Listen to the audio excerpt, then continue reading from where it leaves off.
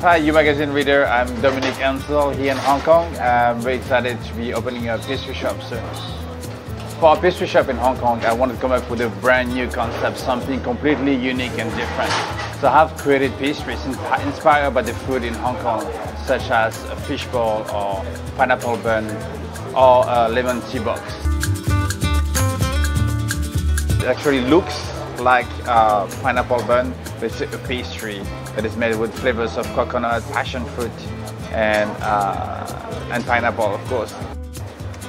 Lemon tea, one of my favorite in Hong Kong. So of course every kid grew up eating lemon tea in a box.